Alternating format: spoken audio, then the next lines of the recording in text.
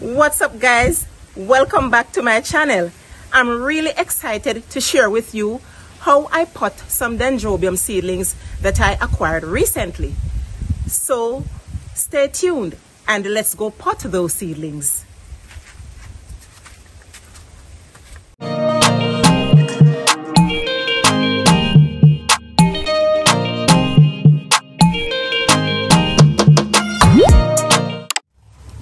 Welcome back, friends. So these are the dendrobium seedlings that I recently acquired, and I'm going to show you how I pot these seedlings. But before I do that, I'm going to introduce you to each of the seedlings. I'm going to show you the blooms for each seedling.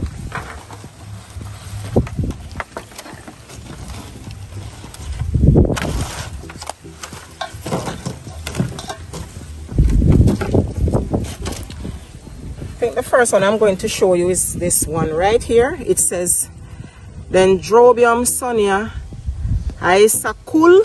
I don't know, they come up with these names, you know, guys. Here it is. It's a beautiful bloom, and if you look closely here, you'll see that this seedling has bloomed before, and there's a little spike coming right here, so it's gonna bloom shortly. But they always say that with a seedling or a kiki, you want to remove the bloom because you don't want to stress the plant, because the rooting system has not yet been fully established. So I may very well, if it comes to fruition, I may very well just remove it for that purpose.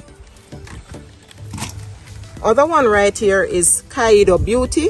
It's a small plant, but the blooms are gorgeous.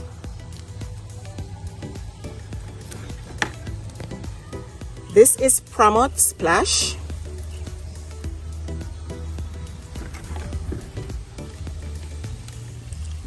Doraemon,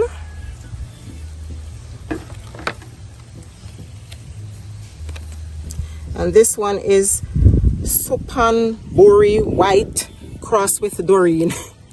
Guys, I can't even call the name. And this beauty here is Dendrobium Butterfly Stripe number 2. This is Pink Stripe number 044.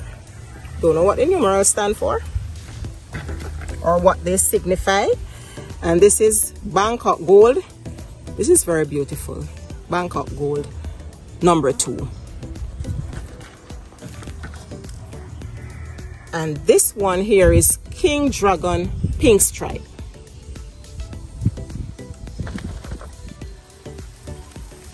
And this is Two Tone number 197.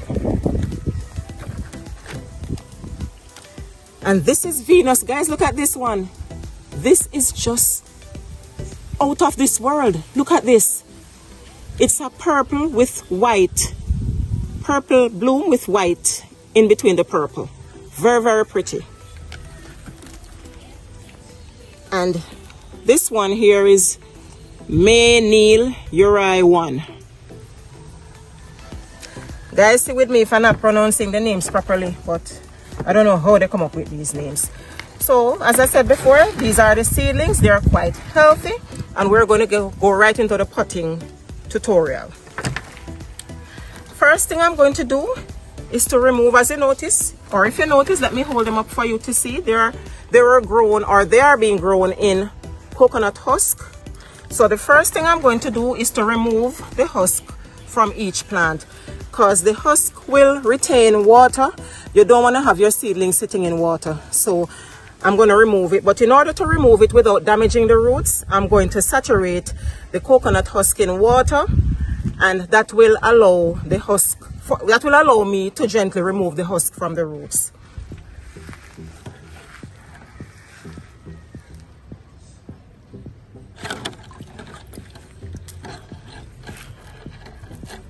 There you go, guys.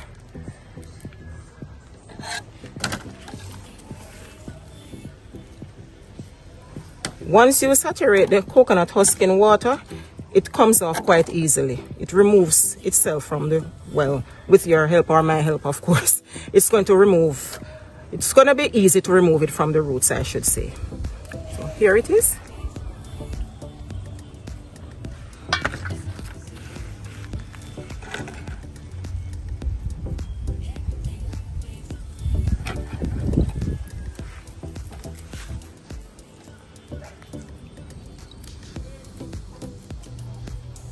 And I'm not wearing my gloves right now, my pair of gloves, because it's going to be too hard. It's going to be clumsy.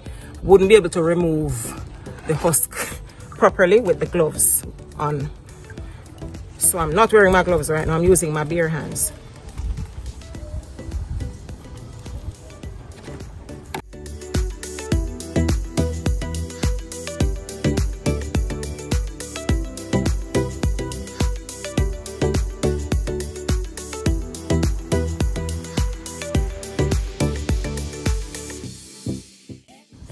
So here I have removed all the coconut husk from the roots of each seedling.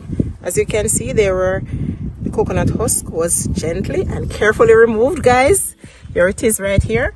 And I'm now going to pot the seedlings. The medium that I'll be using today it consists of charcoal, small pieces of charcoal, and construction gravel or river stones. So that's the medium that I'll be using today to pot these seedlings. And these are the pots that I'll be using. I'm using these small pots because the seedlings are tiny. You don't want to have or to use big pots or large pots to have the plants moving around. Yes, you can secure them inside the pots, but I've come to know or to learn that dendrobiums like when their roots are pot bound. So they don't like to be in too large a pot. They like when their roots are tight within the container. So hence I'm going to be using these small pots to pot them. And I'm now putting on my gloves because I'll be handling the gravel. So I have to protect my precious fingers. Right, so this is the medium, as I said before, and it was washed. As you can see, it's wet.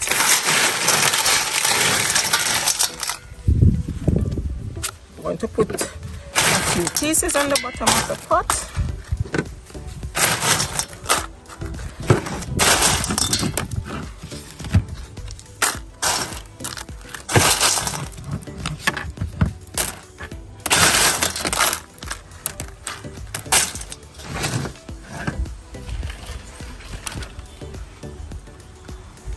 Oh, and before I have as always, I have my solution here, hydrogen peroxide and graphite.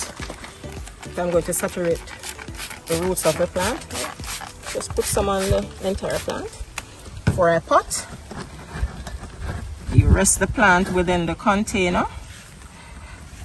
And you don't want to bury the plant too deep because that can rot the cane of the plant whenever you water. So you have the roots sitting just above it.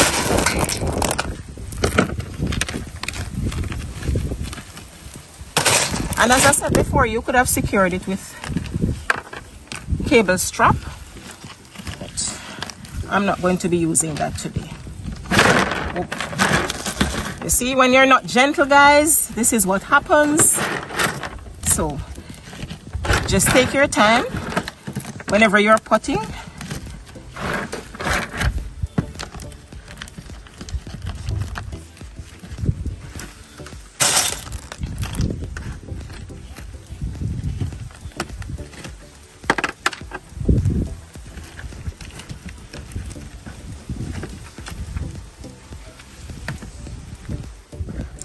And in the essence of time, guys, I'm going to be saturating some of these roots,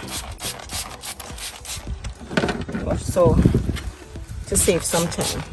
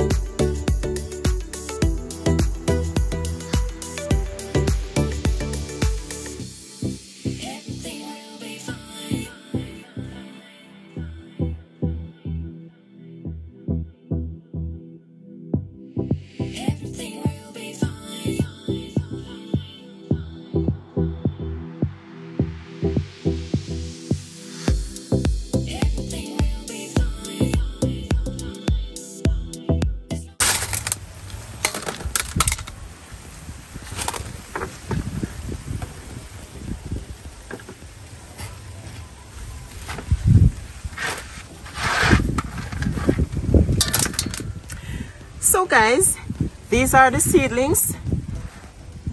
They have been potted.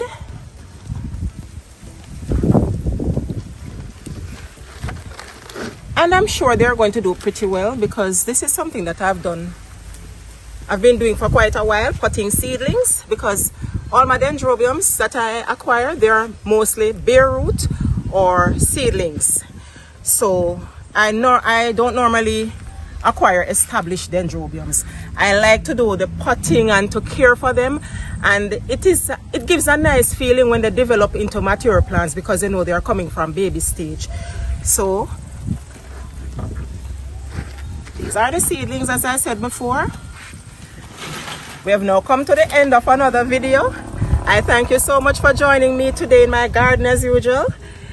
If you have not yet subscribed to my channel, go ahead and do so. And you can also follow me on Instagram and Facebook at Precious Blooms JA. Thank you again for watching. Until next time, see you soon.